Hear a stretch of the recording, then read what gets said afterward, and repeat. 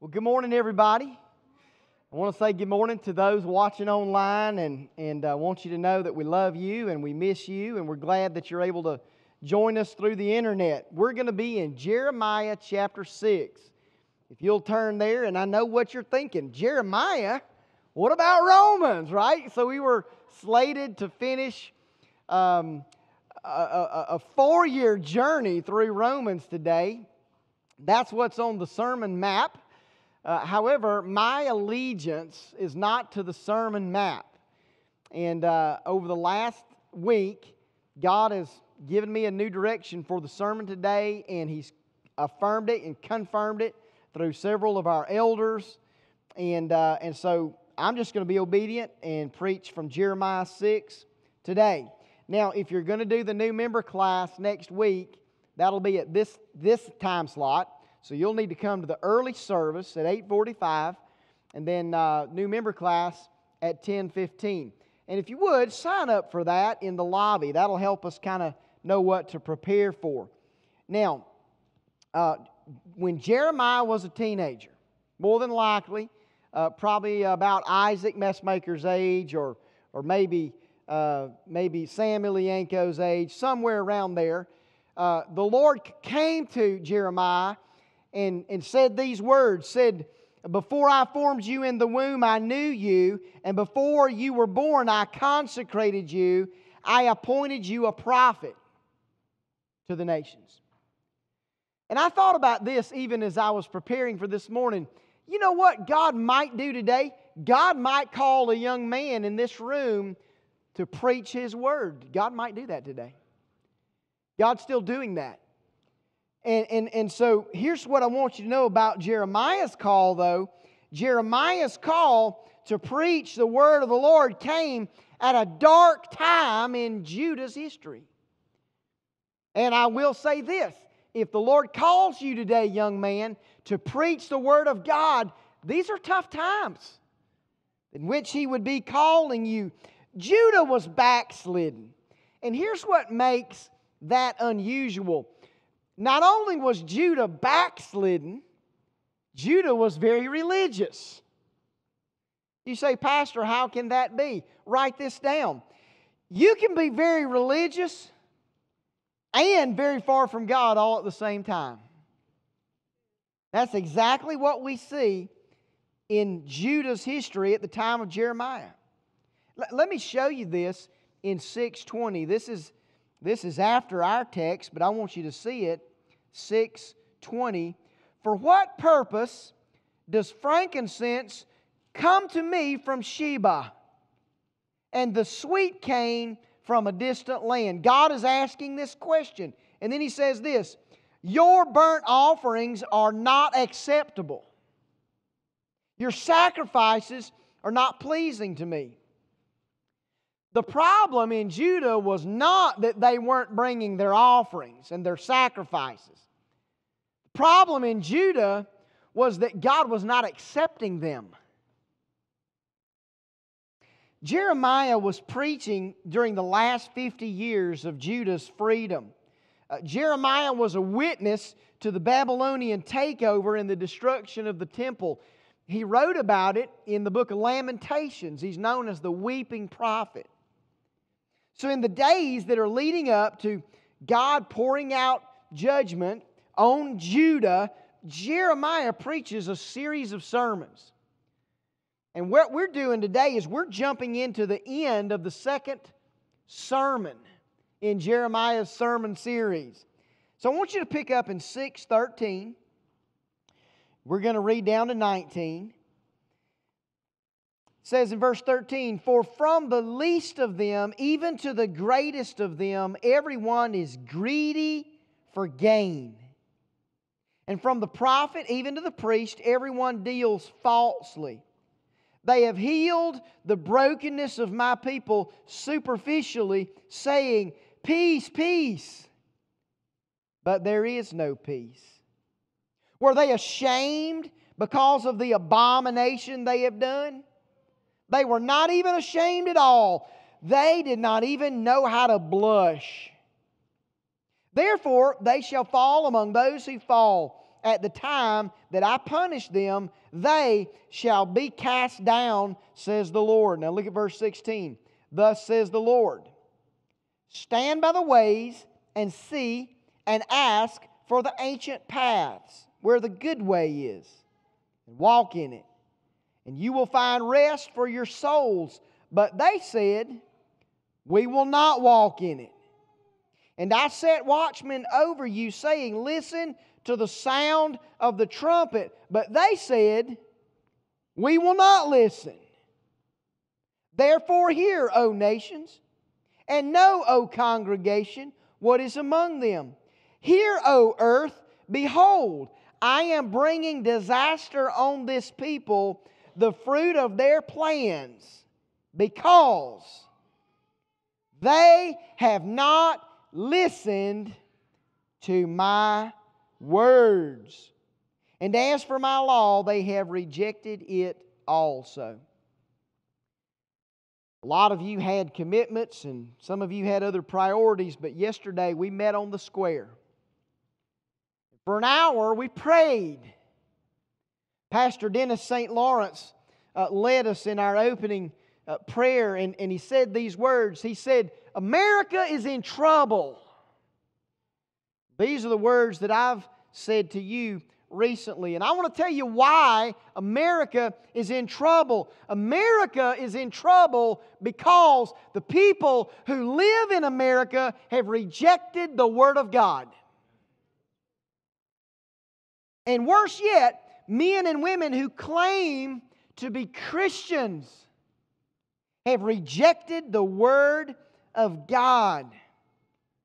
And many act as though God has no authority to speak about holiness and righteousness and right and wrong. I came up with this illustration. I hope it'll resonate with you. But suppose you were invited to a conference. It's a conference designed to help people understand and have compassion for those who can't walk, those who are paralyzed. And let's just say you've kind of had a heart for people that have physical handicaps, and so you go to the conference. And when you get there, you find out the keynote speaker at the conference is none other than your pastor, Dr. Paul Miller. And you're excited. Wow, I'm going to get hear Pastor Paul. And so for 45 minutes, I walk back and forth on the stage in front of you, trying to help you understand the plight of those who can't walk. Now, for at least a few of you, you would begin to wonder, what authority do I really have to help you understand the plight of those who can't walk? Because I'm not paralyzed. As a matter of fact, everybody in my family can walk. And truth be told, you would have much more respect for that conference and that keynote speaker if Mrs. Erin LaFollette was the keynote speaker. If you don't know Miss Erin, she sits usually back here in a wheelchair. Why? Because she's paralyzed. She can't walk. And she's given me permission to share that illustration. But listen, here's where I'm going with that. Guys, have we forgotten what this is?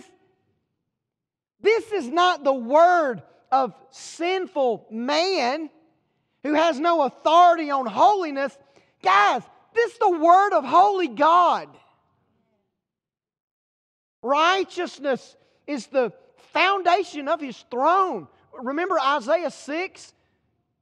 Isaiah said, in the year that Uzziah died, I saw the Lord in the train of His robe filled the temple, and there were seraphim. There were these angels with 6 wings. With 2 they flew, 2 they covered their eyes, 2 they covered their feet, and they cried out, Holy, holy, holy is the Lord Almighty. In the Hebrew, that's the way you express the superlative. He's the holiest. Guys, this is not the words of Charles. Not Charles Wesley, not Charles Finney, not Charles Spurgeon. These aren't the words of Billy or his son Franklin. These are the words of God. God has spoken. And I want you to write this down. Our God is infinitely holy. Infinitely holy.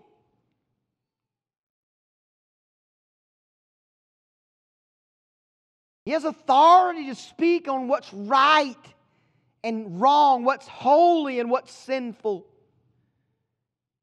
Now, I want to go to chapter 5 to give you a summary of the context, the situation in Judah. Look at verse 3, chapter 5. O Lord, do not your eyes look for truth? You have smitten them, but they did not weaken. You have consumed them, but they refused to take correction. Look at this. They have made their faces harder than rock.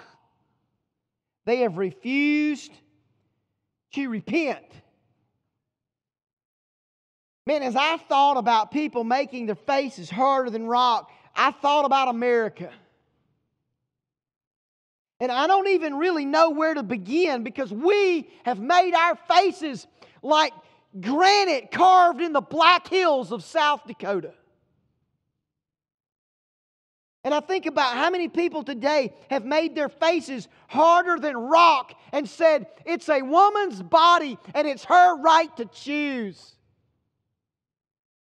While they're affirming the ripping of babies limb by limb from his or her mother's womb. And we make our faces harder than rock and we say, love is love. And we affirm homosexual marriage and all kinds of aberrant, ungodly, unbiblical definitions of marriage. And we make our faces harder than rock and we elevate our political party allegiance over the Word of God. And we make our faces harder than rock and we say, Sunday is my only day off. I can worship wherever I am. And I submit to you, like Judah, we are living in a land of widespread unrepentance. Widespread unrepentance.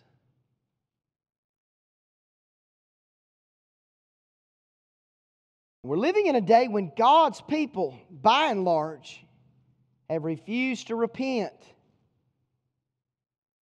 This word repent in the Hebrew means to turn back. Now, I don't ever know in a room who's saved and who's lost. I'm talking about who's born again or regenerated and who is unregenerate. I don't ever know a man's heart. I just know what's going on in my heart. And in the 6th grade in Douglasville, Georgia, I was born again. I was regenerated. God gave me a new heart. And if you've not been given a new heart, unless you repent, you will perish. Jesus said, unless you repent, you will all likewise perish. You will go to hell. And you will spend forever in a lake of fire. But you know, there's another call today for God's people to repent. The reason Christians experience the chastening of God is our refusal to repent. Listen to Revelation 3:19. Those whom I love, I reprove and discipline. Therefore, be zealous and repent. This is to the church. Jeremiah 5:7. Look at 5:7. Why should I pardon you? Your sons have forsaken me and sworn by those who are not gods. When I had fed them to the full, they committed adultery and trooped to to the harlot's house. They were well-fed, lusty horses, each one neighing after his neighbor's wife. Man, guys, God gave Israel splendid cities they did not build. God gave His people houses full of good things that they did not fill. God gave them cisterns that they did not dig. God gave them olive trees and vineyards that they did not plant. And the Bible says they ate and they were satisfied. And what did they do? To show gratefulness, they trooped to the harlot's house. We see somebody left a poster on the gazebo on the square and it said, "God bless America." You know what I want to say? He did. He did bless America. Now, Jeremiah is speaking of literal adultery and also metaphorically. They played the harlot and they turned to other gods. They were ungrateful. Write this down. We're living in a land of ungratefulness. Widespread ungratefulness. The average American household spends $2,600 a year on TV and internet. Whether it's cable or Hulu or who knew, I don't know. All these things. $2,600 a year. I looked up to see what is the average household give to the church, and it's less than that. We're spoiled rotten. I was in a store in our community last week, and I asked the salesman, I said, "Hey, can you get me a price?" I told him what I needed. And then I said, "But wait a minute. I need the single income poor preacher with 2 in college price." And without batting an eye, this man that I've prayed for, to my knowledge, he's unchurched, he looked at me and he said, "Let me tell you something, son. If you got 2 kids in college, you're rich, you're not poor." And I thought, my word, I've been rebuked by the guy I've been praying for.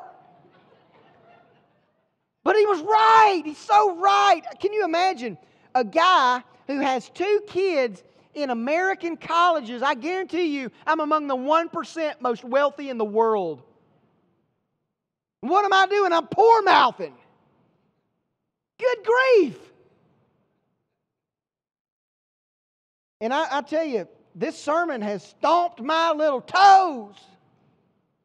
And I've had to confess, and some of the pastors who prayed with us yesterday at the square, we met out at Red Hall last week, and we prayed, and I had to confess, and I had to repent of things like pride, thinking that somehow I can make the wind blow in this community, like somehow I can bring an increase.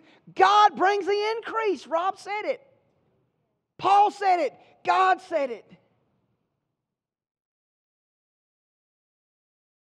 What's America doing with all this wealth?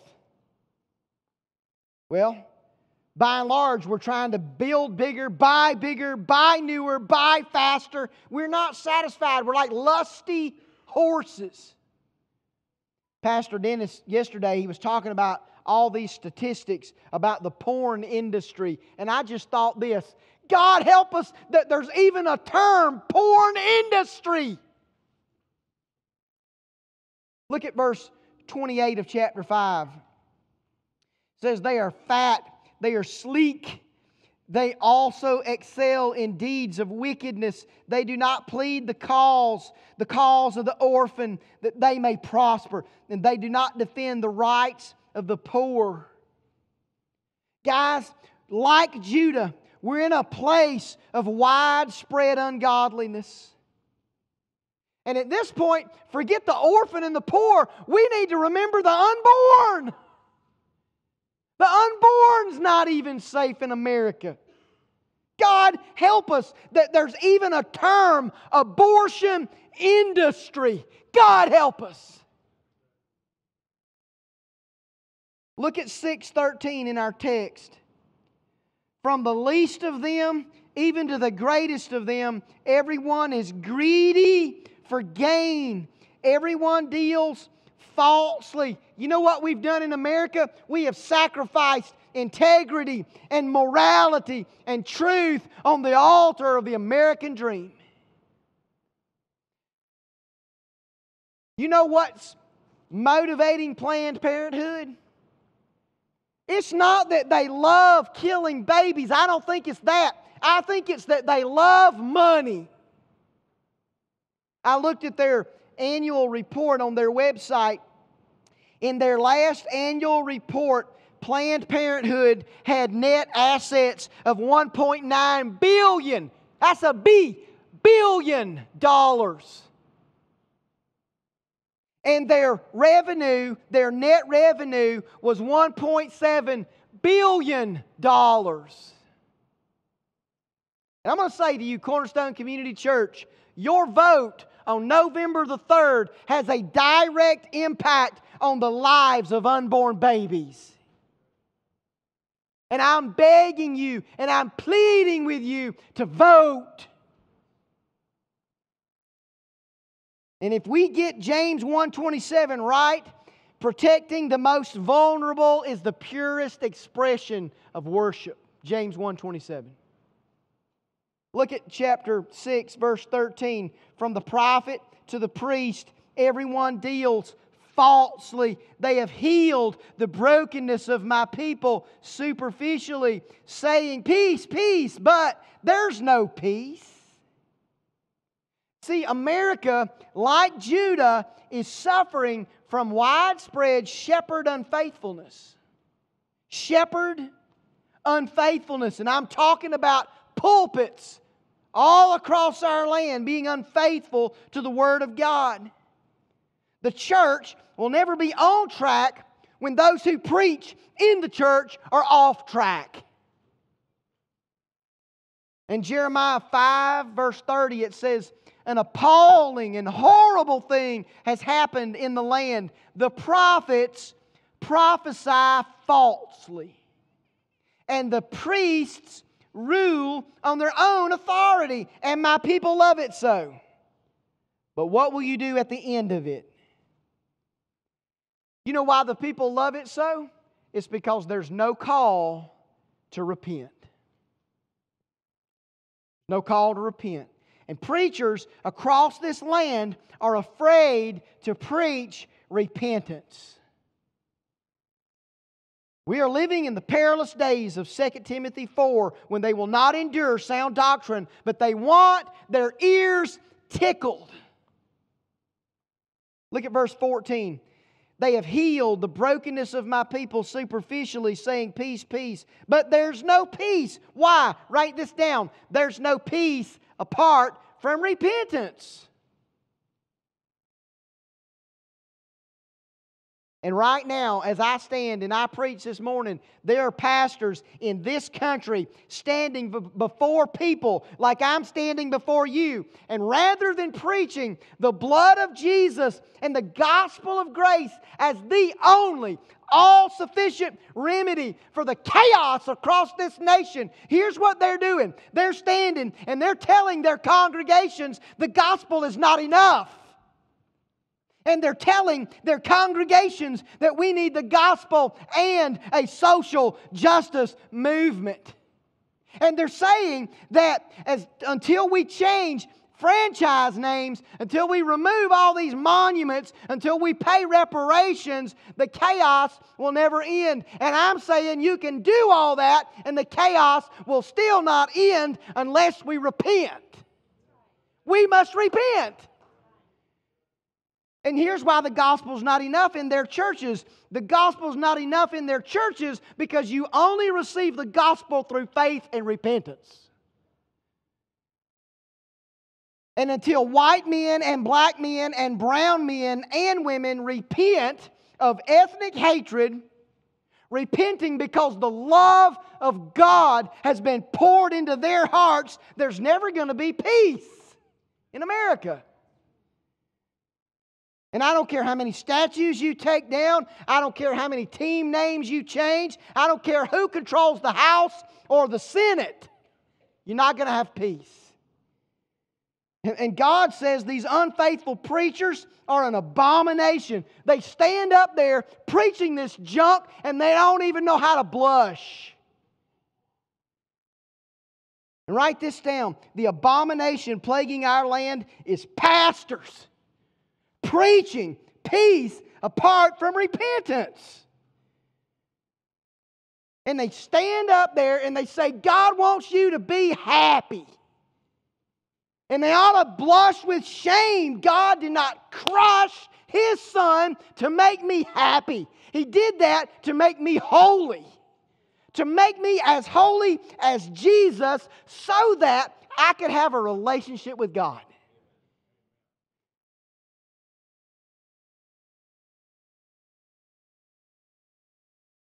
Not only is the social gospel an abomination, but so is the prosperity gospel. And rather than stand and proclaim that sex is reserved for a man and a woman united in covenant marriage, pastors coddle those who claim to be Christians, afraid if they speak up, they'll offend them. Well, what about offending God? And rather than preaching, God hates divorce, preachers say, well, God wants you to be happy. It'll be okay. And rather than opening the Word of God and showing that Moses permitted divorce because people made their faces like granite and their hearts were hard. And we're not protecting a high view of marriage, and preachers are just blowing in the wind like a reed, letting the culture define marriage in the church. Rather than confronting in love those who gossip and slander and backbite, we just say, well, I'll just ignore it. I hope they'll stop. You know when they'll stop? They'll stop when you take the Word of God in love and you ask them to repent. And by the way, that's an every member responsibility. Now, what are we going to turn back to? Repent means turn back. Look at verse 16. Jeremiah 6:16. Thus says the Lord, stand by the ways and see and ask for the ancient paths, where the good way is, and walk in it, and you will find rest for your souls. Now, Kenan and Aiden, I know you're going to find this hard to believe, but listen, this is true. When I was your age, there were no cell phones. None. Listen, I was Mac Rich's age, driving around like him in my jacked up Chevy. He's got a Ford, but we'll pray for him. Driving around in my jacked up Chevy. Mac, I'm driving around with no cell phone. Can you believe that's risky? And then they came out with cell phones. They were so big you had to carry them in a bag like a pocketbook. Remember that? Tim, you had one, didn't you? You and Robin both. And I'm walking around with a bag phone. Look, how many remembers dial-up internet? Man, you talk about making you want to say bad words. Good night. Bong, bong. Like, good night. What is that? When it comes to technology, ancient is bad. But listen to me. When it comes to truth, ancient is the only way. It's the only way. There's no new way to define the beginning of life. Life begins in the womb at conception. There's no new way to define sexuality. God made us boys and girls. There's no new way to define boundaries for sex. There's no new forms of marriage. There's one way. It's an ancient way. God has spoken. Now let me give you 3 steps to repentance and I'll be done. Number 1, stop and look. Stop and look. Look at verse 16. stand by the ways and see. Look, ways is plural, isn't it? Because look, there's so many winds of doctrine blowing right now. There's so many voices in our culture right now. And I'm going to tell you, parents, grandparents, you better be talking to your kids and your grandkids, or they're going to be swept away by a movement rooted in paganism and Marxism. And I'm talking to you about the church of Black Lives Matter. Now, some of my very best friends in the world are black men. I think about Pastor Ralph Cherry in Macon, Georgia, a mentor to me, a dear, dear, dear, dear friend. He's black. His skin is black. I'm not making a statement about that. I'm telling you, the church of Black Lives Matter is pagan. And it's Marxist. And it's being built on an ungodly, unbiblical platform. And you better do some homework. And you call me, you email me this week, and I will help you with your homework. We better stop. And we better look. And number two, we better ask and we better test. Ask for the ancient path. Man, what if we were as zealous for what God has said when He has spoken as we were to see what was trending on Facebook or on social media? Man, I told the first service, I'm longing for the day when we are hungry in America for truth. When we are hungry in America for God. Man, I'm looking for the day when you guys are banging on my front door. Pastor, when are we going to start the services in Melcher? Pastor, when are we going to plant a new church? Pastor, when are we going to start a Saturday night service? And bang on my door. That's what I want. Hungry to ask and know God and His Word. And then verse 16, walk in it. Turn and walk. Turn and walk. And some of you this morning, that's what God wants you to do. He wants you to repent and to turn from your unbiblical deeds and walk in holiness and righteousness and the ways of God. God has spoken.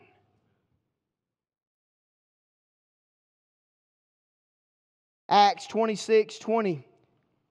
It says they were declaring both to those of Damascus first and also at Jerusalem and then throughout all the region of Judea, even to the Gentiles, listen, that they should repent and turn to God, performing deeds appropriate to repentance. You know, we've been reading a book now for months in staff meeting by Ronnie Floyd called, it just left me. It's Prayer.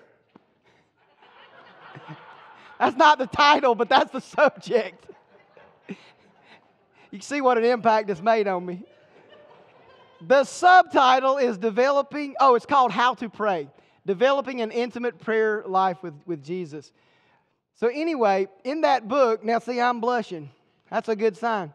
And so in that book, we were just talking about, possibly just making this Sunday a prayer meeting. And here's what God put on my heart. Yes, we do need to pray, but before we pray, we need to repent. We need to turn back, and we need to turn to the deeds appropriate to repentance. James said this, James 4:17, whoever knows the right thing to do and fails to do it, for him it's sin. That's James 4:17. Now look, a praise team's coming up, and they're going to sing a song of worship. And I want us as a church to worship as they sing, but hear me, let's don't be Judah. But God said, I will not accept your worship. Why? Because they didn't repent. And I don't know for you what it might be that you need to repent of. For me this week, it has been pride. It has been fear. It has been anxiety and worry. It has been a spirit of ungratefulness and apathy. All these things I've had to repent of in the last week before I could stand and preach to you. And guys, we do need to humble ourselves and pray, but the verse says, if my people who are called by my name will humble themselves and turn from their wicked ways and pray, I will hear from heaven and heal their land. And so would you repent this morning? Would you ask? Look, God already knows your heart. That's a line in this song we're about to sing. He already knows your heart. And get this, and He loves you anyway. And He's like that daddy on the front porch looking for the prodigal to come home. Come home today. His arms are wide open.